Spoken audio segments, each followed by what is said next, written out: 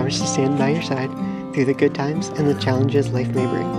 Our love has grown, and so has our family, including Oso and Garf, who bring us joy and chaos every day. From the crazy car rides to the quiet evenings curled up together on the couch, our journey would not be the same without the pitter-patter of their paws. You're okay. I vow to cherish you and support you, to comfort you in sorrow, and I promise to be patient and understanding. I love you so much, and I'm excited for our future together.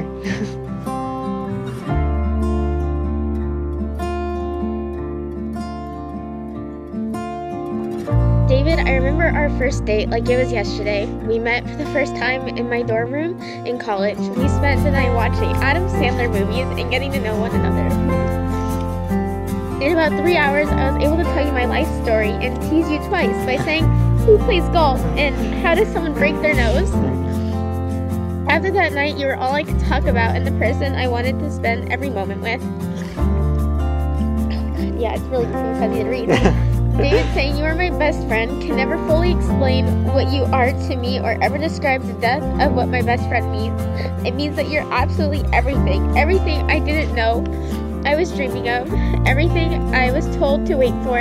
Everything I could possibly love. You are every day, every moment, and every memory that I want to fill my life with. I could talk forever about all the things I love about you. Like when you say 5 more minutes and that turns into the day cuddling with the dogs. Like when you get excited to create something and to see your passion come to life. When you never leave home without saying goodbye to me and the dogs.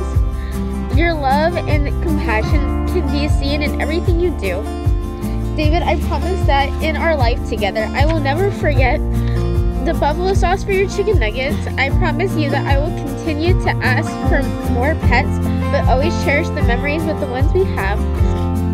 I promise to always support you in life, even when things seem challenging or impossible. I promise to always see things on the bright side as long as I'm with you.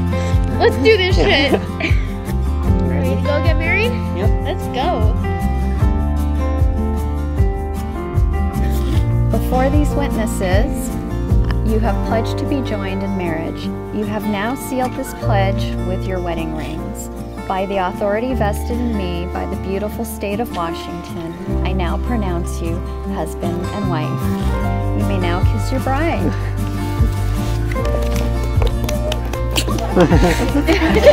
Yay!